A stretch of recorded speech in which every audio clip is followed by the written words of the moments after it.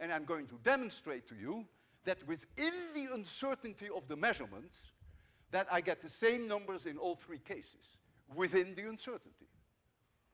So, if you're ready for that, you see here the timer, all of you can see, and here you see the pendulum, and I have two marks on the floor here. If I hold the bob here, then it is 5 degrees, this is 5 degrees, and when I hold the bob here, it is 10 degrees.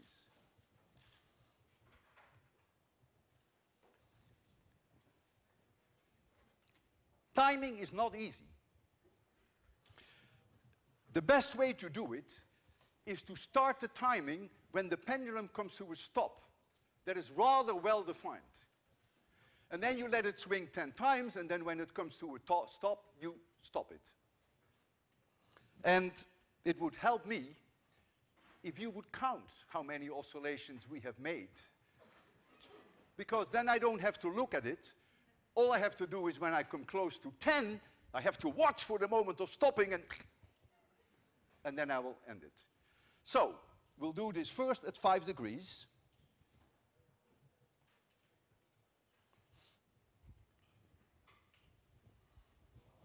I'm going to start it when it comes here. Yeah! Okay, now you count.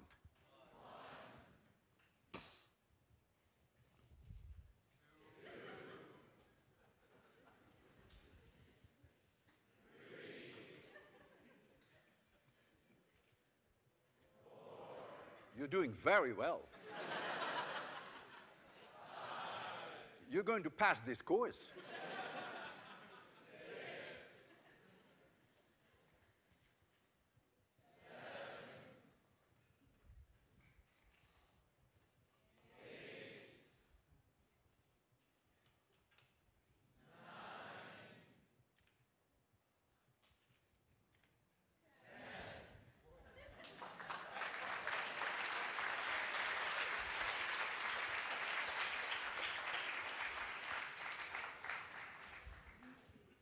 45.7, so that becomes that t, that means this whole equation now has to be divided by 10.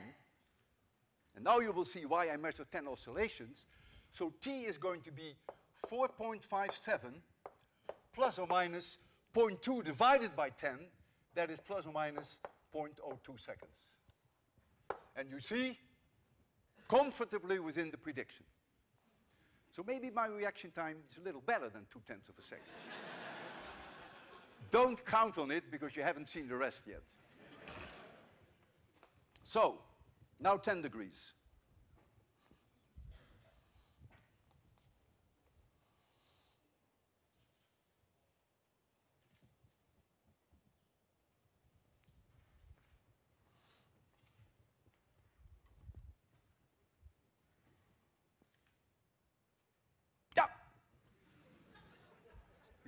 That moment is crucial.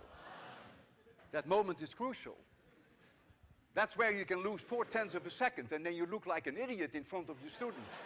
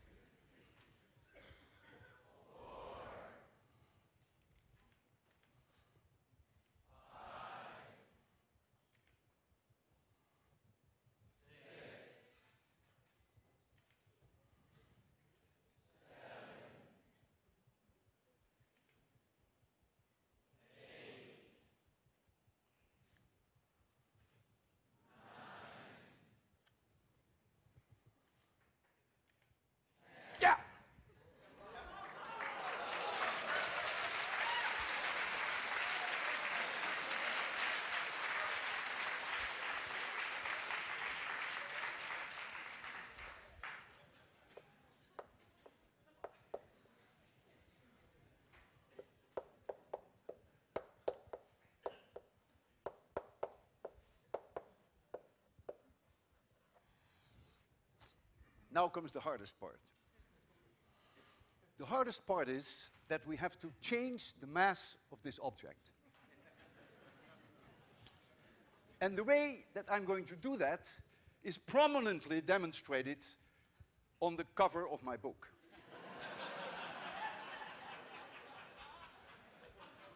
Yes, I'm going to hang on that pendulum.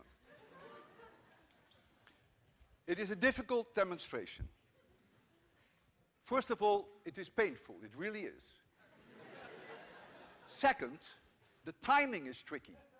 Because when you look at the pendulum and when you see it stand still, you know, that is really well defined, plus or minus 0.1 seconds. When you are swinging yourself, however, then you can only do it by sensing the moment that you think you stand still. And that's what I will do. And then you will do the counting. And this is very unpleasant. It is.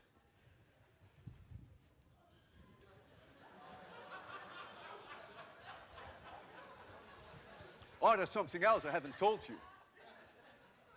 If you're a good physicist, you will say, if you're going to sit on that bulb, then effectively you bring the mass of the bulb up, and so the length of the pendulum will shorten, and so you get a shorter period. And I know that too. Therefore, I will have to stretch my body so that when it is here, that it is almost completely parallel to the floor. If I don't do that, I will not be able to convince you that the period is independent of the mass.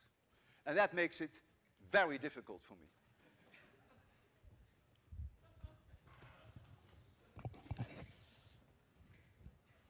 So I will start it at some moment, you will see when, and then you do the counting.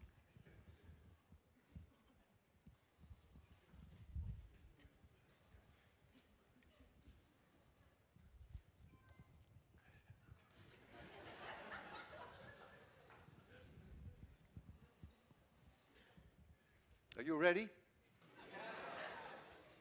Okay. Yeah! You count.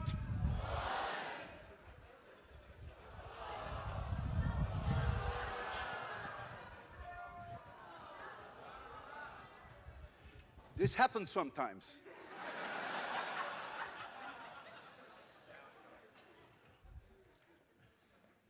And in fact, nobody knows why.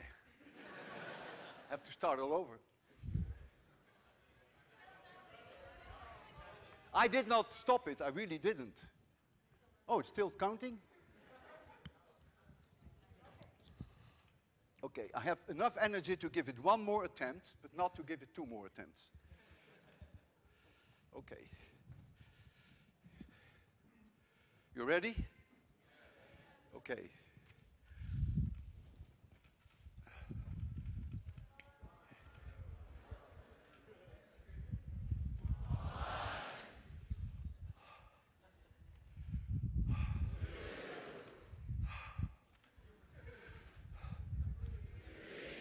Oh, this really hurts.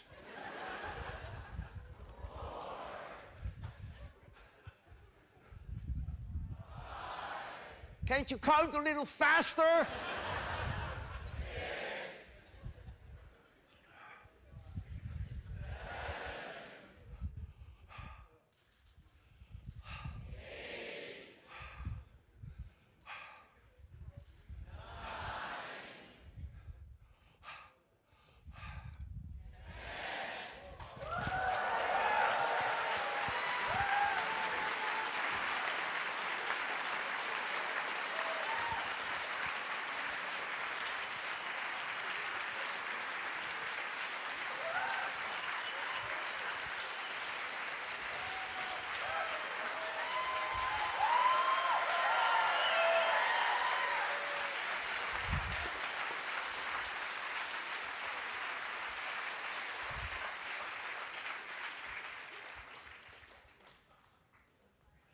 T